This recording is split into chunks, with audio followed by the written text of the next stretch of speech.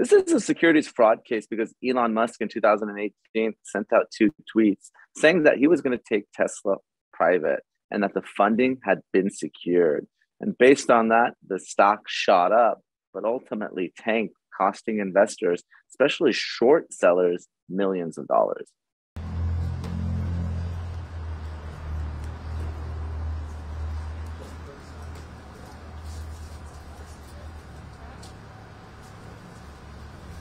So the jury has really three questions to answer here.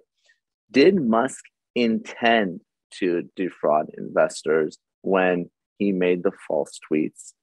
Did those false and misleading tweets materially affect Tesla's stock price? Did they affect the market? And if so, what are the damages to the class of investors that lost money?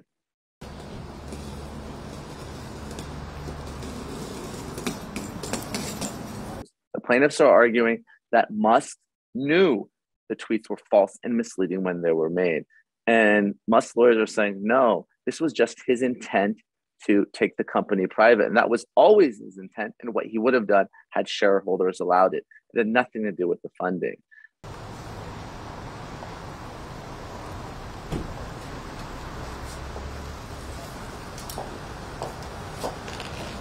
The lesson certainly for every CEO that's watching is be careful what you post on social media. Make sure it's 100% accurate and vetted by your legal team, because if not, you could be sued or you could be fined or even worse.